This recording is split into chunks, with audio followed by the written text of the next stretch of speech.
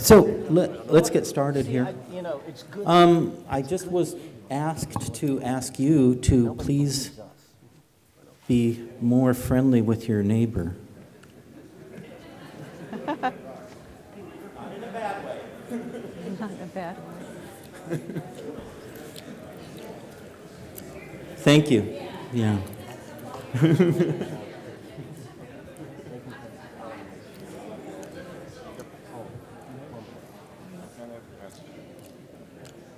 Okay, so welcome to the inaugural lecture in the Marcellus Shale Lecture Series. I'm Marcus Bursick, the chairman of the Department of Geology here at UB, and I'll be introducing the speaker in a minute. I did want to say a few things before we get started. First of all, we have a lot of people here from different perspectives and everything. We got people from the energy industry here, from environmental industry, investors, government, and political people, interested citizens, and especially students. And so wide diversity of people here, and it's really great to see everybody here, and thank you very much for coming and showing some interest in this topic that's very important for our state right now. I wanted to thank a few people before we get started. One is the Office of Special Events that's headed by Bill Regan here. They've helped to organize this lecture series and done all the logistics, and it's been really, really wonderful. Mike Joy, a local barrister, has helped me organize the talks, and John Holka also. And then I wanted to thank all of our speakers that we'll have. And today I'd like to thank you, Rayloa, for coming and joining us. Let me outline a little bit about the reasons for the talk series and then the format that we'll use for them. The main reason why I was interested in organizing this talk series was to help our students in our geology department. Energy resources is a very important of a geological education, and we've not been able to cover it very well in our department over the past few years, and I was hoping that this talk series could act as a catalyst for helping us to be able to cover this very important part of a geological education. So I'm really happy that some of our students made it here today, and thank you for coming. We're going to be recording all of the talks, and they'll be available on the web as podcasts, and along with the slide presentations. So we haven't quite worked out where that's going to be put on the web right yet, but everything should be up on the web at least by the end of the talk series. So that's going to provide us with a resource in the department for our students in the future. Another goal that we had in starting this talk series was to act as a foundation for a network or an institute even on black shale energy resources, both here in New York State and around the world. These are energy resources that are spread throughout the entire world, and it's really important for our students to know about that. Not just because we might be doing more with them in New York State, but because for us, our students will be looking at these deposits all over the world. In New York State, it's gotten to be a very complicated topic, as I'm sure everybody here knows, and it's got a very high-powered mix of geological and environmental, regulatory, and political aspects to it. So we want to try to help that discussion along and act as an objective place where people can exchange ideas. So hopefully this talk series will help us inaugurate this network or institute centered around our black shale resources. I also wanted to make sure to invite the public as part of this talk series. I could have just done it as part of a class, something like that. That would have been fine. But since it is such an important topic to us in New York State, I wanted to actually make sure that this talk series was available to the public. And I see that that's kind of paid off here. So it's really great to have everybody here. And thank you very much for coming. It's wonderful. Wonderful to see all this interest. This particular talk series that we're inaugurating this with is centered on the industry of oil and gas exploration and oil and gas resources and exploitation, particularly in New York State. So this talk series that we're having this spring centers on how the gas is explored for, where it is down there under the ground, how the drilling is done, how the fracking is done, how wells are completed, how they're regulated, how property and mineral rights are obtained by the resource companies, just that whole aspect of how the industry works and how the economy of the industry works. This series will get into the environmental issues a little bit at the very end. Our last speaker is formerly with the NYSERDA, and he's going to talk about the regulatory and the environmental issues a little bit more. So it'll go into that. I'm hoping that this is just one of a number of talk series that we'll be able to have in the department, and some of the others would maybe center on some of these other aspects of the whole issue of gas exploration and exploitation in New York State. As far as the format for the talks, I hope everybody either pre-registered or registered out there. We wanted to do that partly to just make sure we had a big enough room for all the people that might show up, and it looks like we just barely made it this time, kind of maxing out here. So that really helps us to make sure that the venue is big enough each week. So if you could keep doing that and make sure that you do register for the talks that you're interested in, that will really help us. We might need to boost it up into other rooms. So if that happens, we can find out about that, but we can also let you know if it's going to meet in another room another week. And the other reason for the registration was to get an idea of who's going to be here and find out where people are coming from, that kind of thing, and let you know about any other talk series that we're able to organize or other upcoming events that you might be interested in that touch upon this topic of gas drilling in New York State. So please do register. We really appreciate that. In a second, Rayloa Dewar will give her talk. After her talk, I'm going to give just a couple of minutes for people to move around a little bit, and particularly for people to leave if people have time constraints. So we'll have 2 minutes or so for people to get up and take off if they need to, or stretch if you want, and then we'll go into the question and answer session. I'm going to open that up to the students first, because it's a little bit hard for students to ask questions when there's older folks around. So I'm going to open it up to students to ask their questions first, and then we'll open it up to the general questions. And then I believe that they're going to just turn off the lights and lock all the doors at about 10 p.m. So we do want to try to wrap it up by that time. So that'll give us 2 hours for the talk and for the question and answer period. And then right now I'd like to ask you to turn off your cell phones, or at least put them on vibrate, so that we're not so that the speaker's not bothered by that. The speaker this time is Rayloa Dewar, who works with who's the senior economic advisor with the American Petroleum Institute. American Petroleum Institute is a trade association of the oil and gas industry. She's in the media relations department. She is one of the petroleum industry's principal spokespersons.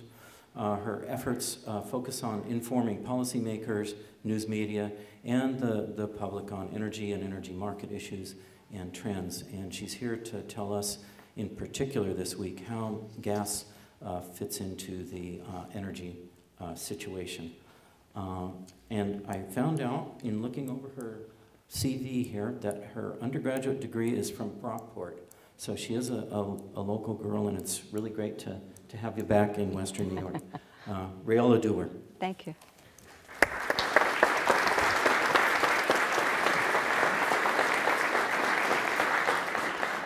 Got my water, just in case. All my backup notes. Oops. Now, all I need is a clicker. Okay. All right. That's all right. I'm good. Oh, it's right in the way. Oh.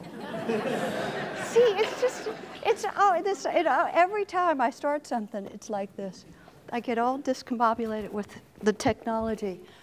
But I'm very happy to be here, and I really feel honored to have the opportunity to open up this series. I think it's a great idea, and I hope that it's at least interesting and provocative. I'm looking forward to your questions. It's always the favorite part of any presentation I give. And the topic is a good one. For me, it's a happy one, natural gas and America's energy future. And I think it's looking very bright for the United States for many reasons. But when we think of natural gas, it has so many things going for it. It's a very versatile fuel. We use it, as you know, to heat our homes and run our businesses, our industrial processes, and to generate electricity. And in our petrochemical industry, there's hardly anything really in our modern lifestyle that isn't connected one way or the other with natural gas. So it has that versatility going for it. It's also a low carbon emitting fuel compared with the other fossil fuels. And so that's a big plus as we look to our future. And the biggest thing really is the technological breakthroughs that have allowed us to bring much more to the market than we ever thought feasible, even 6, 7, 8 years ago. And it really has changed the vision of what our energy future can be. So, and in doing so, and being able to bring so much more into the marketplace, it means the price is going to be less. It is less now, and we're looking to a future with relatively low-cost natural gas. So for all those reasons, it's a big win for us. But I should start by saying I am very prejudiced. As Mark has mentioned, I work for the American Petroleum Institute, and that is a trade association for oil and natural gas companies. We have been around since 1919.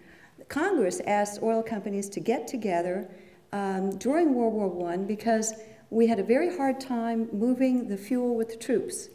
And that was because there was no standardization in the industry. Pipes didn't fit one another. There was no standard processes.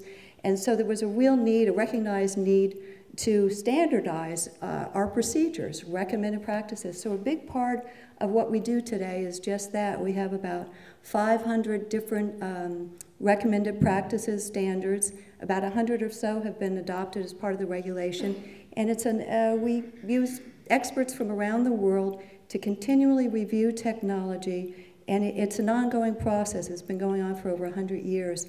We have offices in Singapore, in Beijing, in Dubai, and of course here in the United States, and a lot of certification programs where we do a lot of training. And we do it too. We have recommended practices, for example, for hydraulic fracturing. So with that, also I want to mention, as an industry, we employ about 9 million people.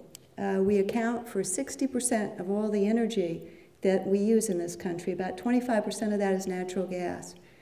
And we contribute really, well, it's about $100 million a day in revenue, tax revenue to the government. So what we do, what we invest in, or what we fail to invest in makes a difference, and a big difference to us and to the quality of our life. And I brought along this slide. I don't know if you can see it in the back, but what it does show is what the world looks like at night. And you can see the parts of the world that are lit up. They're the most developed parts of the world. And I think we take a lot of this for granted that, and don't really pause to consider how energy really does fuel our economic lives. We come home at the end of the day, you know, it's dark in the house, we flip on a switch, and we hardly really think about where that energy comes from or what it takes to be there. There are people around the world today, there are women in Africa that spend 5 hours a day just collecting firewood. And the world is on the move. And the investments we make a difference. And they make a difference to the quality of life. Natural gas is going to fuel a lot of that light out there. And thinking of light, or thinking of trying to provide a context for this discussion tonight, I thought it'd be useful to look at how we have fueled our nation over the years. And this chart, we were a biofuel society, of course, and the chart starts in, I think, 1859. And it shows how most of the fuel that we used was wood. And then by 1900 or so, it went to coal. And there were articles written at the time. Folks were worried about running out of coal. And why wouldn't you be? They were so dependent on it. And much like we have articles today worried about some of our resources and running out of them, oil, natural gas. And you can see, let's see, this is oil and how long it took before it became a major player in the marketplace. Natural gas, the first natural gas shale well was drilled here in New York, about 50 miles from here, back in 1821.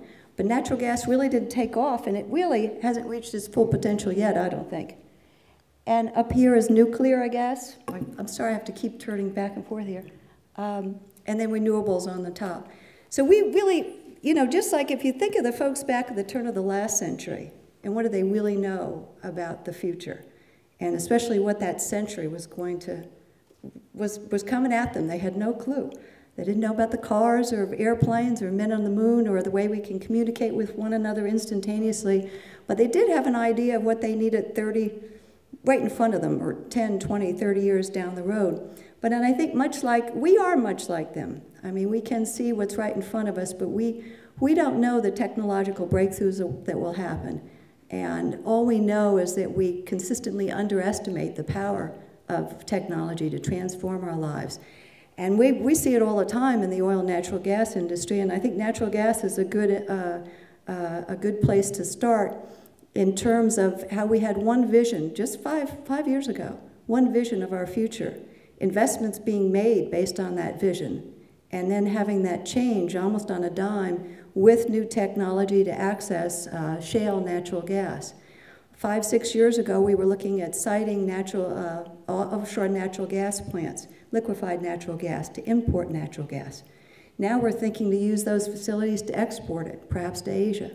So it's a very different world, and it's changed just due to that technology. But I wanted to provide a broader base to look at energy, and did need to mention, this is a little hard to look at, or maybe more than a little hard.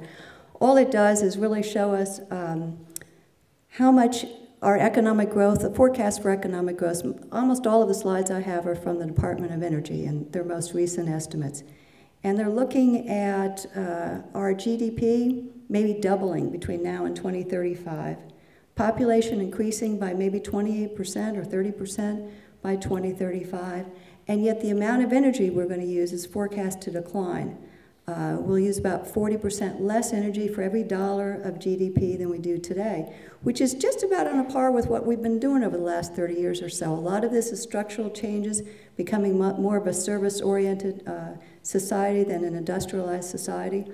And a lot of it is energy efficiency improvements too. So our biggest source overall of energy moving forward is going to be the energy we don't consume. We're going to save a lot.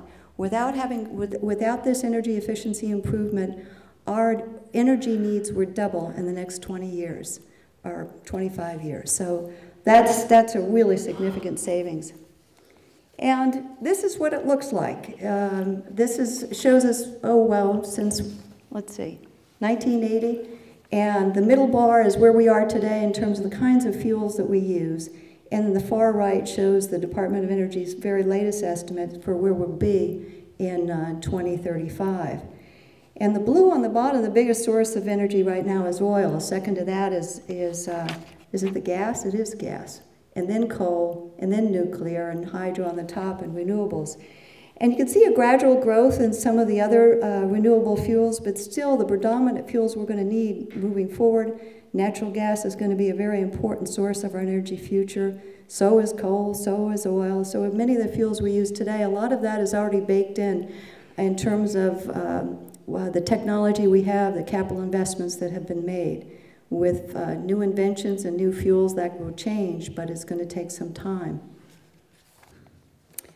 Oh, this is a table with a bunch of numbers, but mostly it shows you the detail for those among you that are analysts and really like to see the numbers. This is EIA's forecast of how fast different kinds of fuels will move in the future.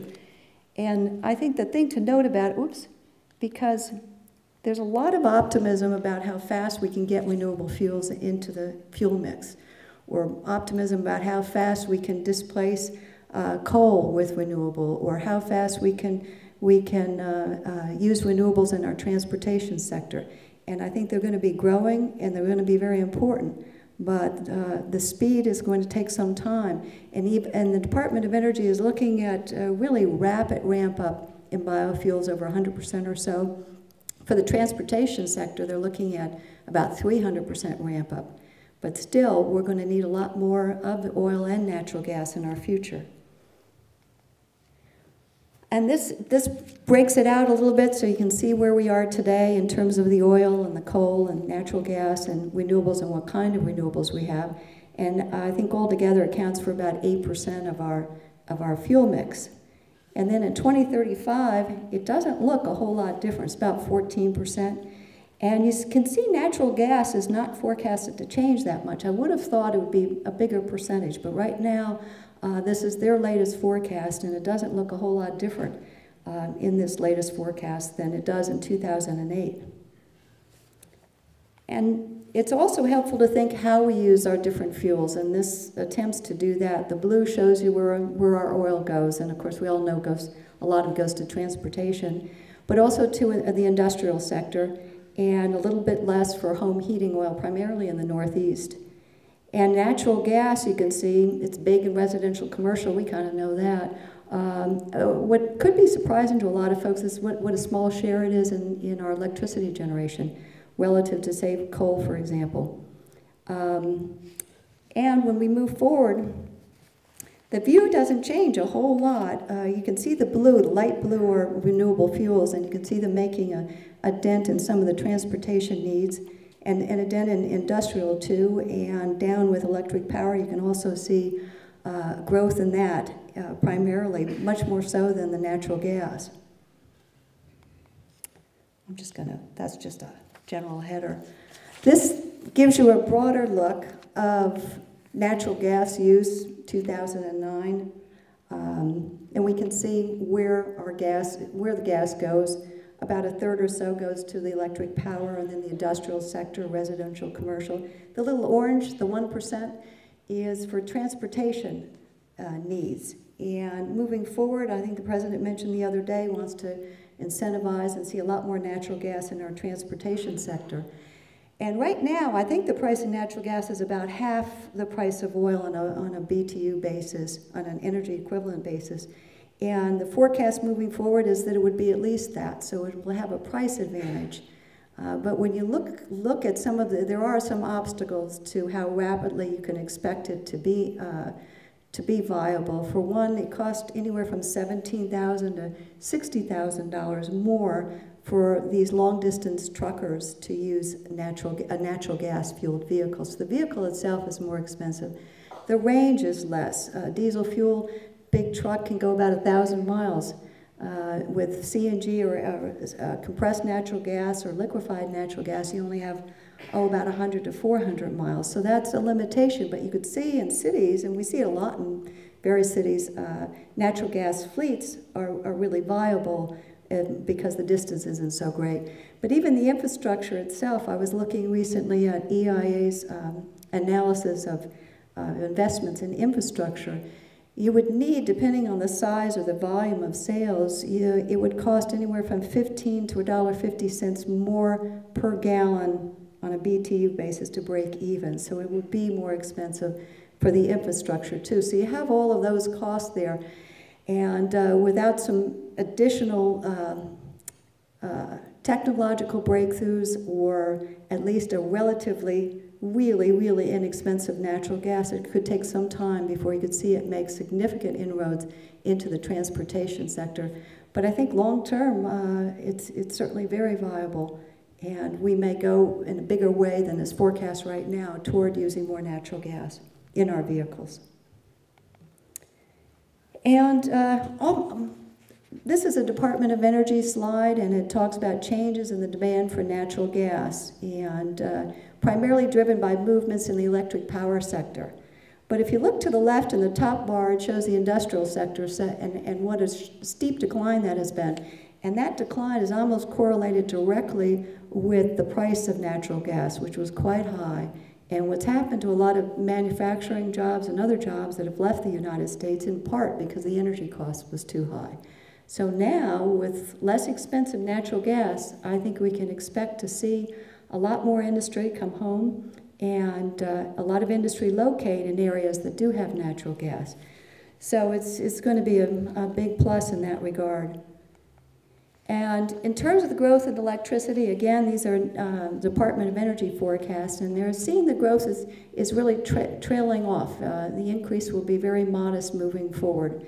And structural changes, energy efficiency, all of those will play out in the pace of demand, which is one of the reasons you don't see as much natural gas as you might guess in the future. And renewables gain a big part of the electric market share, and they may be even bigger than this. This forecast is modeled on what's in place now, with different assumptions about the pace of that development. You could have even more renewables. But the renewables are displacing a little bit of the coal, but coal is still going to be a very significant part of our electric generation for many years to come. Gas is still important in the blue, and you can see the big ramp up in the renewables, and that will make a big dent in the electric market. And this gives you a little bit more detail about that. It shows electric, how much natural gas and renewables account for electric generation today. Natural gas is in blue and the coal in that dark color. And the little bar on the right is the increase moving forward. Again, much of the increase in our electricity will be fueled by both of those fuels, natural gas and renewables. And this shows us where we've been, our history in terms of our consumption and our production of natural gas. And the difference between the two, of course, have been imports. And until very recently, that picture was quite different moving forward. We had an energy scenario that everyone agreed on, showed a much sharper need for natural gas imports. That picture has changed now to virtually none moving into the future. And it's all because of technologies and technological improvements and being able to access the shale gas. And this just gives you a dramatic look at the annual energy forecast, the annual AEO, Annual Energy Outlook in 2005, what EIA thought our imports would be, and then what their most recent forecast shows. And it's just really a dramatic change in what we're going to need. And that really all comes down to our sources of natural gas. On the left is the history, and on the right are the forecast. And you can see the shale in purple, how important that's going to be from now till 2035 and beyond.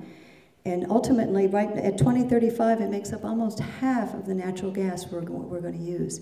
And imagine if we didn't have it, what the slope of that curve would look like in terms of the imports would be very, very dramatic. But the picture has changed almost overnight. So the potential is really something, and it's come on quick, it's come on hard, and you can see it on the right, on the far right, in 2011. And the shale portion, the unproven shale gas, is the dark part on the top of those bars in the past several years. And that's where our resources are growing, and that's where the estimates are growing. And there's a variety of them, and it's not just the Department of Energy, others too, and here's a handful of them in terms of the United States. And they're all very significant. For the world, and of course there's shale all over the world. We have a lot of shale regions and a lot of different estimates. One of the most recent calls for 6,350 trillion cubic feet of shale gas in the world. That's equivalent to about a 60-year supply or so at today's consumption pace. So it's big, it's significant. We are in the forefront of that exploration and development, but others are moving up fast. Poland, China, India, they're all looking to shale gas and looking to possibly a different energy future than they thought that they could have too. And shale gas is all over the United States. It started pretty big operations. I mean, we always knew we had this gas, we just couldn't access it economically. It started in the Barnett about a dozen years or so. And of course, it's going big in the Marcellus operation in Pennsylvania these days. So I'm gonna pause here and ask the tech guys to play. I brought a little video with me because I just thought it would be better explaining just a simple explanation of what is involved in drilling and fracturing a well. And it's just a kind of a 101 view. You're going to have in this lecture series folks that can really bring you through the process in a very detailed way, but this is just to give an opening overview. Thank you.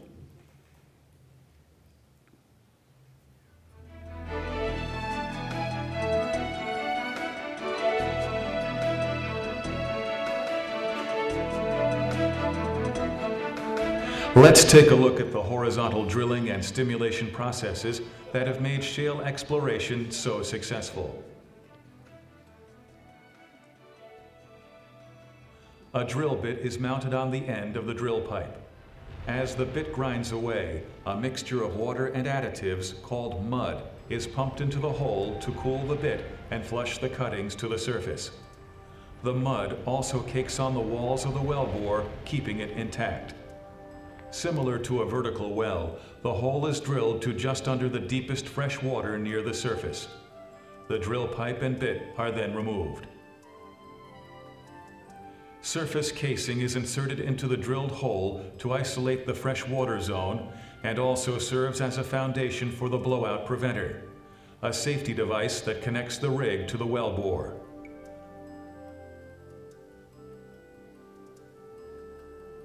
Then, cement is pumped down the casing and out through the opening of the shoe at the bottom of the casing.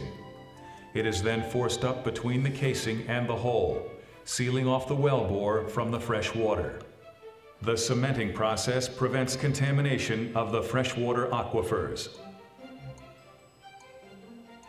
The pipe and bit are lowered back down the hole to drill through the plug and cement, and continue the vertical section of the well to approximately 500 feet above the planned horizontal leg. This depth is called the kickoff point, where the curve will begin so the horizontal section can be drilled. Up to this point, the process is the same as drilling a vertical well.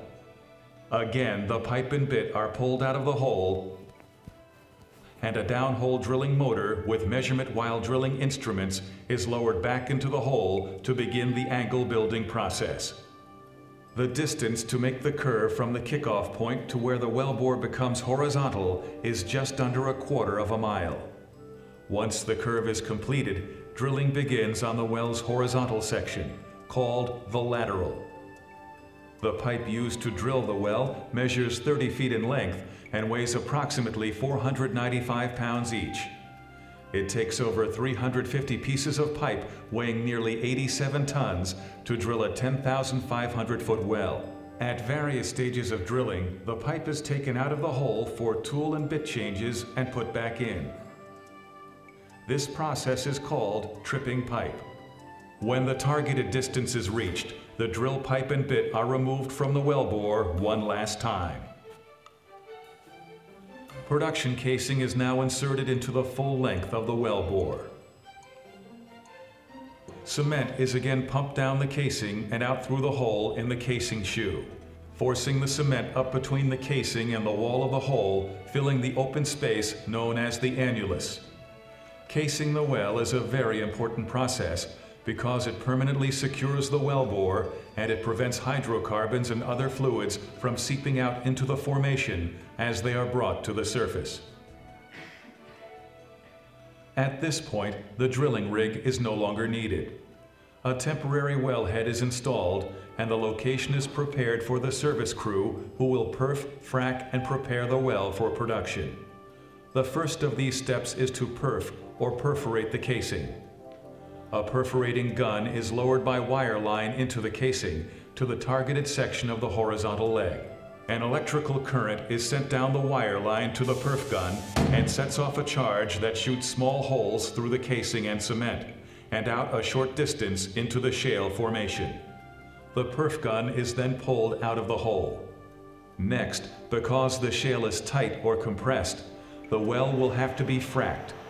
Known as hydraulic fracturing, this is a process where water, sand, and additives are pumped into the wellbore and down the casing under extremely high pressure. As the mixture is forced out through the perforations and into the surrounding rock, the pressure causes the shale to fracture.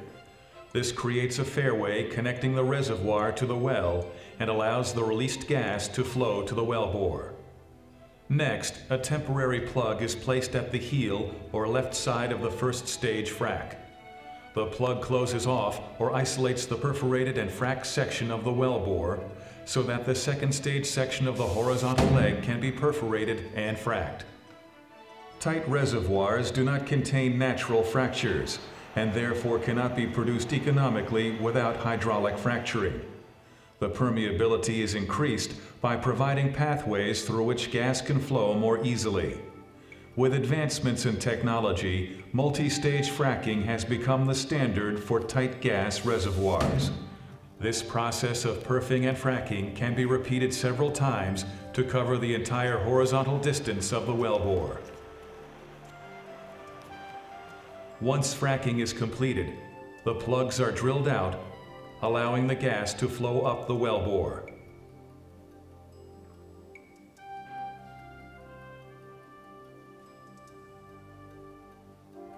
The next step is to install a permanent wellhead, also known as a Christmas tree, and other necessary surface equipment. A pipeline is then built to transport the gas to the pipeline network. As field development expands, additional pipeline infrastructure is built. Thanks to the vision and persistence of those who have perfected these new technologies, shale plays across the U.S. have become an innovative and highly productive source of new energy for our country.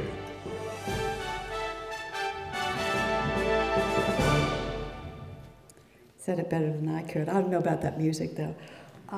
Could we go back to the slides? Thanks.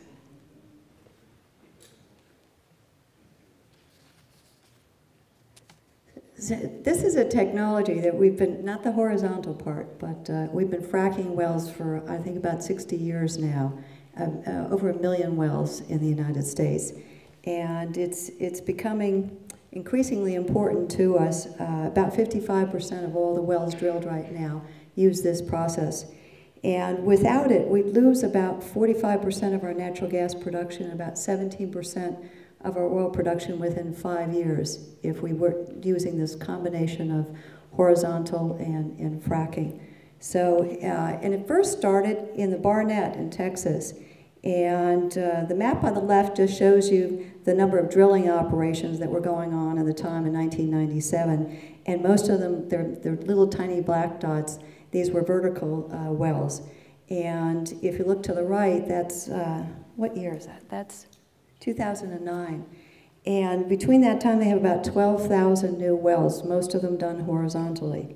And this gives you another view from the Department of Energy data that just shows over the last several years, and you can look, back 2002, 2004, just a few years ago, most of them were vertical wells, and then you can see the blue and how rapidly that's ramped up. And it's also meant for Texas. This is a similar chart. It just shows the number of jobs they've gotten and the economic increase in the value added for Texas. So it's been big, not just for Texas, I think for the nation as well. There are about 6, 7, 8 different big plays going on. The Barnett is shown in the brown on the bottom, and that little bright pink toward the top is the Marcellus Shale, where we are now. And it is providing most of the growth that we're seeing going on in the United States. And here's another way to look at it. Just 6 shale gas plays alone have accounted for all of the increase that we've seen in natural gas, all of it, over the last several years. So it has been, it's been big, and it's made a big difference to our country. And the Marcellus, I'll get into this just a little bit, it's about 40 to 50,000 square miles, and as you know, a lot of it overlaps into New York. It's heavily into Pennsylvania and West Virginia, a little bit in Ohio as well. And they've been going like gangbusters in Pennsylvania. And I just brought along a slide to show the difference in the number of wells drilled just between 2008 and 2009 on the left, and then again on the right. They had 604 new wells in 2008, and they had twice that in 2009. I don't know what 2010 looks like, but I'm sure it's up there. And you can see the border with New York, and you can see where the wells sort of stop and where New York is. And as probably most of you in the audience know, you've been under a review since the year 2008, about 3 years now, doing a supplemental generic environmental impact statement. And it's due to be complete, I think, by the latest I heard, by the end of this summer. And this is to set the stage for how you're going to regulate this, how we're going to manage the process, how you manage the water, how you manage all of it, start to finish. And New York has taken a lot of time, and I think probably an awful lot of effort under those that are undertaking this mammoth job to make sure they have it right. So we're hoping we'll be able to begin permitting processes maybe in the fall, but we'll see. And the other study, primarily I relied on the slides you're looking at before, really from the Department of Energy, and I brought along some more slides from a study that we commissioned from Tim Cassadine, and it was about the economic impact of Marcellus Shale to the region. And I brought along a few different slides to just try to illustrate, although they all look alike. This first one talks about the estimated natural gas production from Marcellus development. And it can be over 9 million cubic feet a day by 2020. The yellow is West Virginia, the reddish color is Pennsylvania, and then the blue on the bottom is New York. So within about 10 years, and that number is kind of meaningless to most people, but it represents about 15% of total US natural gas consumption right now. And that's the midpoint estimate. Actually, in his estimates, he has a high estimate too, which would double that amount, or about 30% of total US natural gas consumption. So that's a significant amount, although just a small amount is assumed to come from New York, partly from the late start, but also just the geology itself and how rapidly you might be able to get up to speed on this. The next one is the value added. Again, they kind of all look alike, but it's in the billions of dollars. And again, that's the kind of the mid case. It can be as much as $25 billion by the year, in 10 years from now. Taxes generated, same thing, in the billions of dollars. This is 2, but it could be up to 3 or more billion dollars. And it would be millions of dollars in New York State. State and local taxes, pretty much the same. The one was federal, the state looks pretty similar. You can be up to billions of dollars. And then jobs, of course, hundreds of thousands really, most of them in Pennsylvania, but a growing amount in West Virginia too, and some forecasts for New York. I brought along the table. This is from the study, and it just shows the economic impact. This is assuming we're going to start development in 2011, and that might be an optimistic assumption at this point. But it shows employment, thousands, tens of thousands of jobs, the value added in billions, and the state and local tax revenue, and of course all the energy that it would bring to this state. And this is my only lame joke. Economists love, to talk about economies of scale. So for me, the bottom line is really some of the economies of the shale operations and what it really means when I look at these numbers and I look at what we could have.